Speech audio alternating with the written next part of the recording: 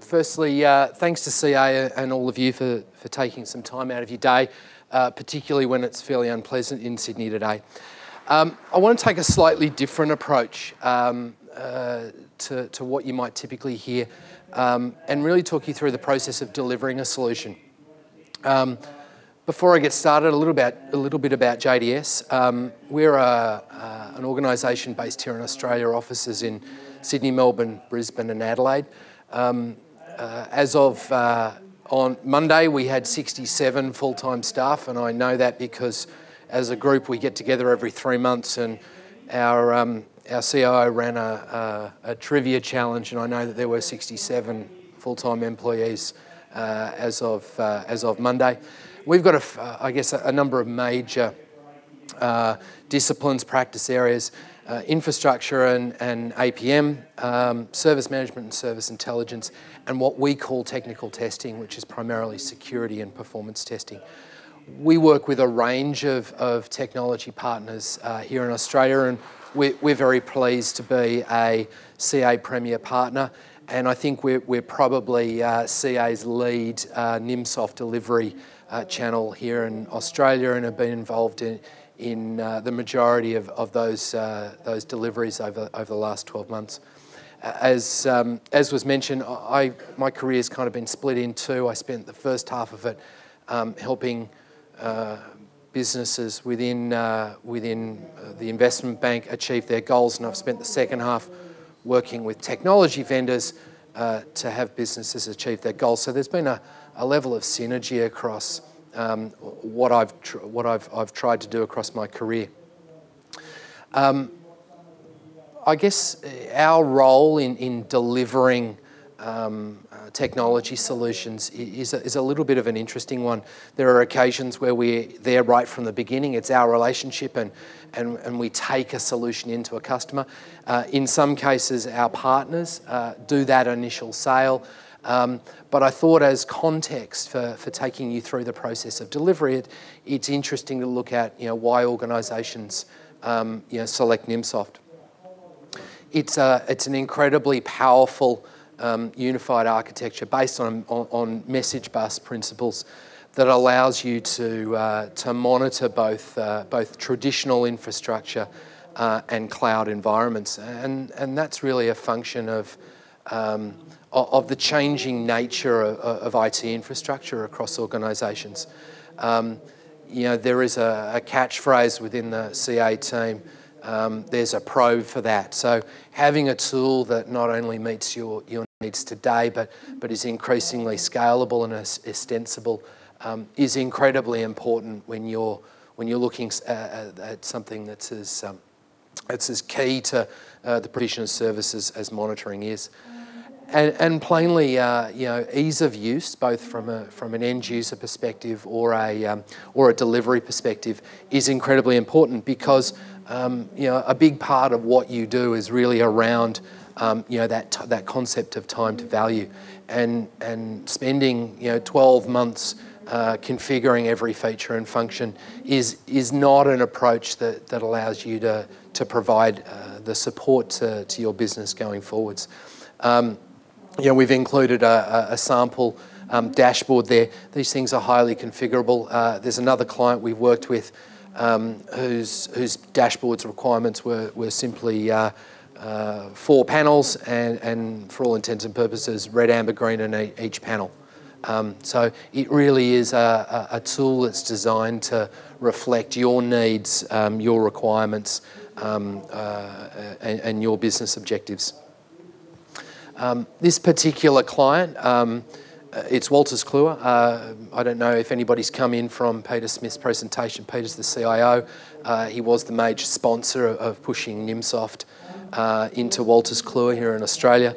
I guess as context, there are a couple of important points to get across to you guys. They had an incumbent solution. That incumbent solution didn't provide coverage across their full solution stack. It did require some skills that really weren't core to Wolters Kluwer's business going forwards, and really didn't address the dynamic nature of what, as an organisation, they were going through. Equally, they had some concerns around looking forward. So as the nature of their business changed, they were concerned about how they were going to provide monitoring across their organisation. And there were some other dynamics of things like an outsourced data centre, of third-party SaaS solutions that really provided them some challenges that the incumbent solution wasn't going to be able to effectively address. Equally, and another real strength of the Nimsoft solution is really a single unified platform for monitoring. What we have done for Wolters Kluwer using the Nimsoft solution is monitoring about 200 endpoints, servers, switches, applications, both on-premise, in a private data center and out in the cloud. So it does give them a single source of truth across their application and infrastructure. So I guess a lot of you, if you're looking at how to cope with change inside your organisation, one of the, and we heard it from the X Matters guys as well, how do you make sure that you understand the order of magnitude? So we got Wolters Kluwer's live in about 20 days of services. That was about 200 probes across a range of protocols, both in-house, managed service and out in the cloud. We very much recommend that clients go live and then revisit. I'll deal with that a little further on, but boiling the ocean is rarely a path to success and time to value.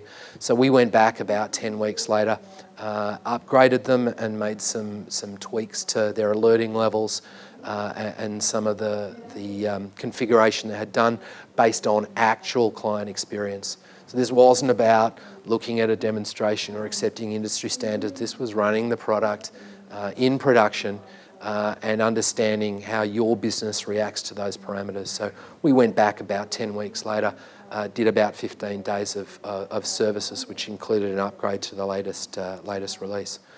So all in all, we deployed an enterprise scalable monitoring platform for Wolters Kluwer in about 35 days of effort. I need to be very clear here, it didn't take 7 weeks. Now that has as much to do with the dynamic of what they were going through as a business. It took about 7 months from the decision to go with Nimsoft to going live. But if you look at the duration to actually deliver the solution, configure it and get them live, that's I think an incredibly powerful tool around the Nimsoft solution, is that you can get live in a very short period of time. We're fortunate enough to have worked with, I think it's 7 of the 8 largest organisations in Australia. We work in a wide range of industries, from financial services into media, into some online plays. We work in utilities. And I think observations that we make around our clients is that you're all different.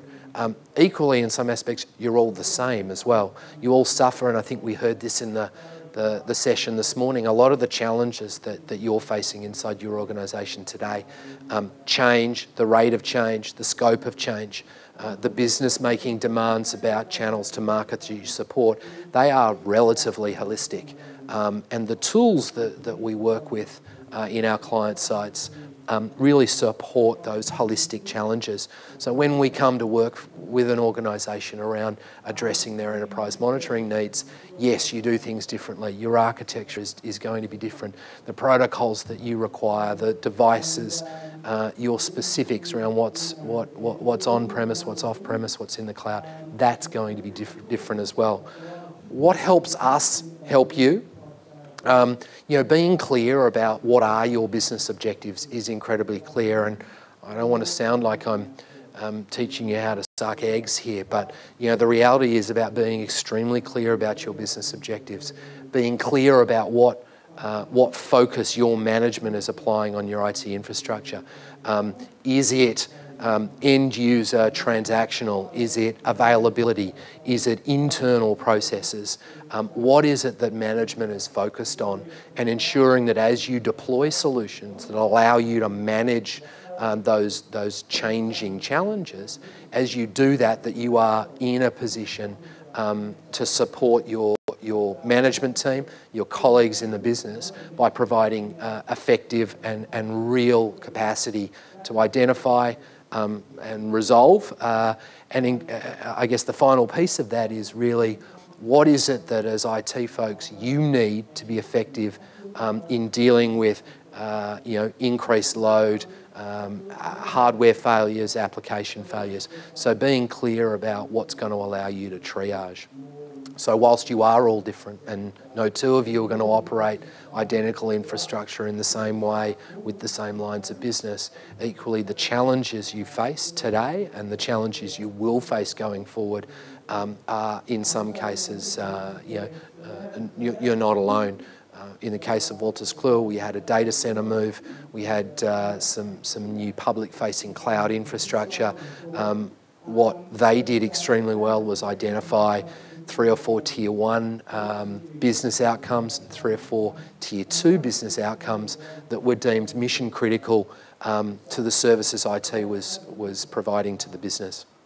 That allowed us to work with the project team, the infrastructure people and the data centre providers to make sure that the right monitoring was done in the right way for the right business outcomes. I've got 2 boys, one who's just turned 6 and one who's 3.5. They are enormous Star Wars fans, and I do apologise to George Lucas that I haven't credited him for this photo, plainly stolen from the original Star Wars DVD box. My children regard using the Force as a way to get what they want, more iPad time, more television, chocolate biscuits, whatever it happens to be at the time. Use the Force is not a helpful way of engaging with us or our partners like CA. We need you to help us help you. Plainly, particularly in the monitoring space, understanding your own environment is incredibly key. In the case of Wolters Kluwer, we leveraged the discovery capabilities of the Nimsoft solution. It ran out and gave us an application and infrastructure landscape that gave us a starting point of what's there, where is it, what state is it, how's it connected, what devices are there, what is it appropriate for us to be looking at when we start to roll out monitoring across their infrastructure. Interestingly enough, there are organisations that run discovery on an all but live basis. Wolters Kluwer took a different approach and in fact embedded the Nimsoft probes in their OEM builds. So when new hardware comes online, those pieces of hardware are effectively auto-discovered by the platform, because the last thing you really want to do is have any new piece of either internal, external or public cloud environment appear and you not be across it. So again, not being prescriptive about how your organisation chooses to leverage that investment in technology is a great differentiator for the Nimsoft solution. I think that they also made some really clear objectives and they had a really clear understanding about the changing nature of their business. It was increasingly digital. They were increasingly reliant on SaaS-based applications and external infrastructure. They were rapidly growing globally into a single IT infrastructure, and plainly the challenges of managing that going forwards was going to be several steps away from where they were with their legacy solutions.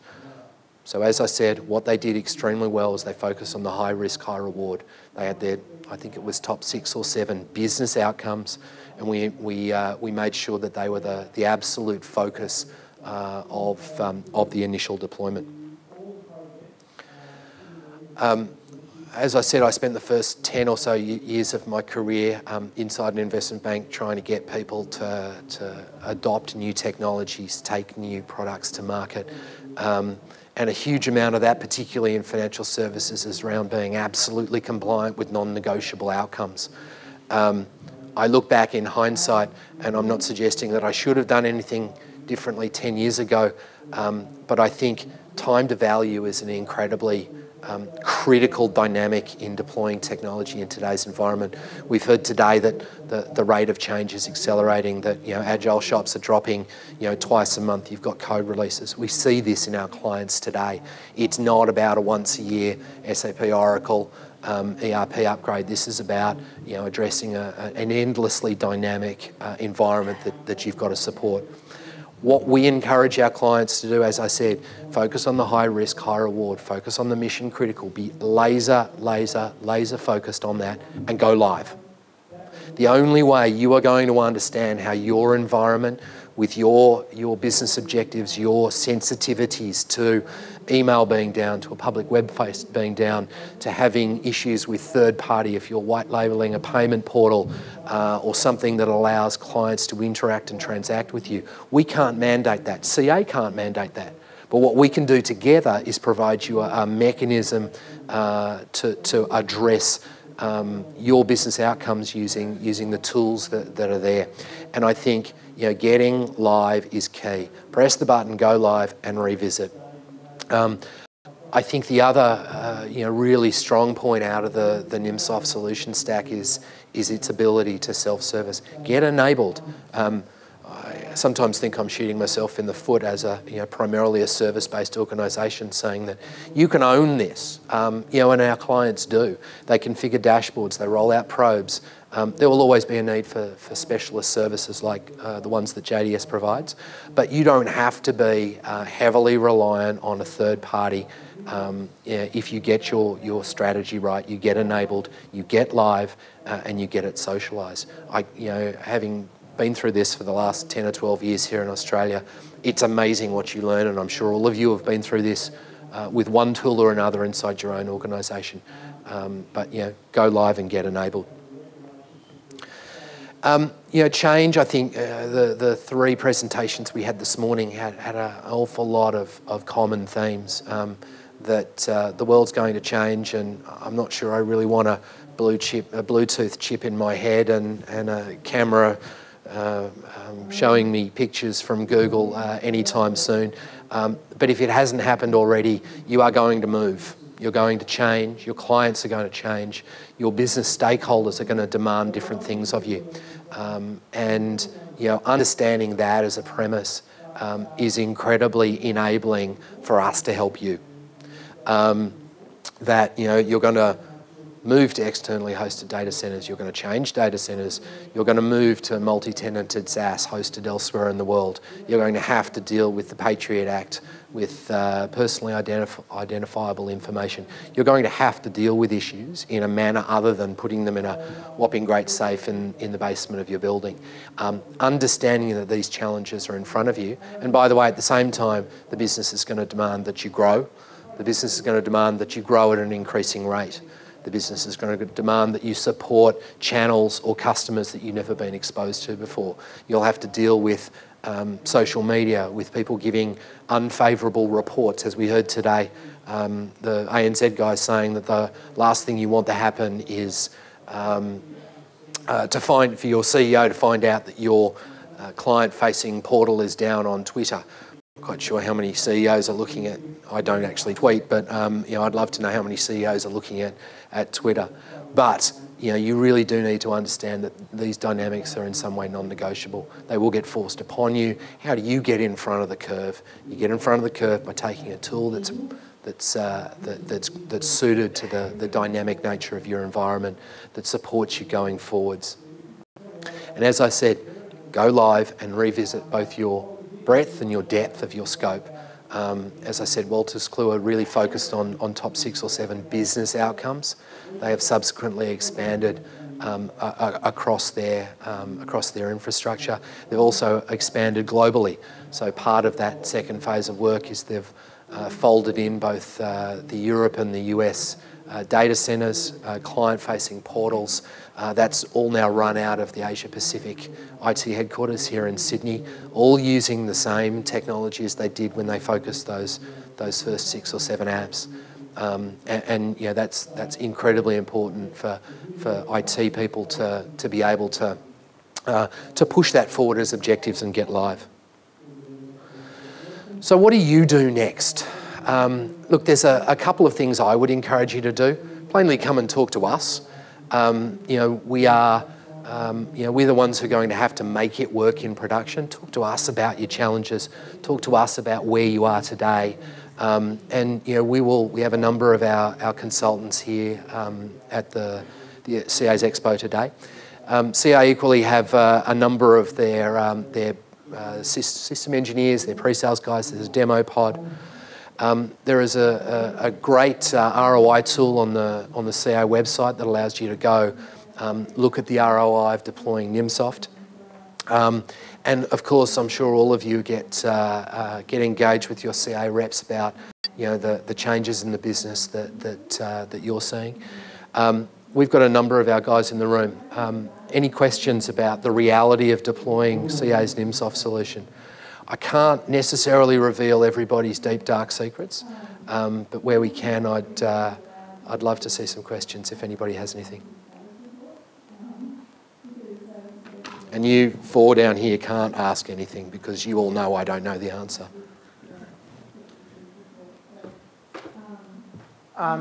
Any questions for Simon? Simon, I'll ask just one question then. Something you haven't touched on regarding probably Nimsoft, but is the consolidation of lots of tools. Nixia talked about that too as being an issue on the network. What's your experience around that, and are there real benefits in collapsing those tool sets? There's a probe for that. Look, I think that is absolutely, and it is one of the it's one of the key differentiators that has driven or drove Wolters Kluwer towards the Nimsoft solution. They had an incumbent that didn't have the coverage.